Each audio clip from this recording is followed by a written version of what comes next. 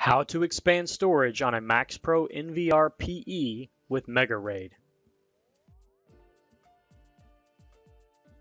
Locate the MegaRAID Storage Manager icon on the desktop or Start menu and double-click it. Click on the local NVR and log in using the NVR Admin Windows account. Before you begin, ensure that no other background operations are running. If there are, you will need to wait until the current process is finished before continuing. It is important to keep in mind that while the following method works, it is considered hard on the storage drives to perform.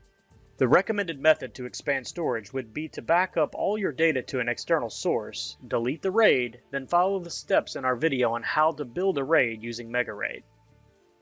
To live expand the existing RAID storage, assuming that you've already inserted the new drives into the drive cages, start by stopping the services in Windows that have Trinity and Neo in the name. Then in MegaRAID Storage Manager, click on the Logical tab and ensure that the drives you just added are listed as unconfigured drives. Then click on Drive Group 0 and click Modify Drive Group. Confirm the recommendation to backup data. Then on the wizard, confirm the existing RAID level and at the bottom select the exact same RAID level as shown in the existing section and click Next. On the next page, select all the new drives that you want to add to the existing array, then click Next.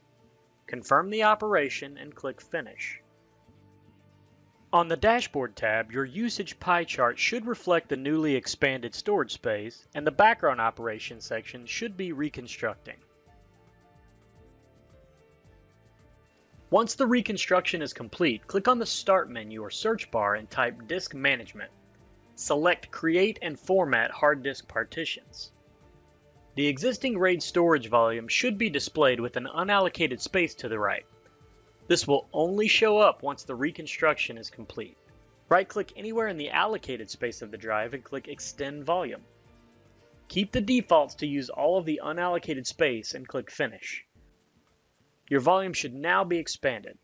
Reboot the NVR and the new storage space should be reflected in the MAXPRO NVR Configurator Disk tab.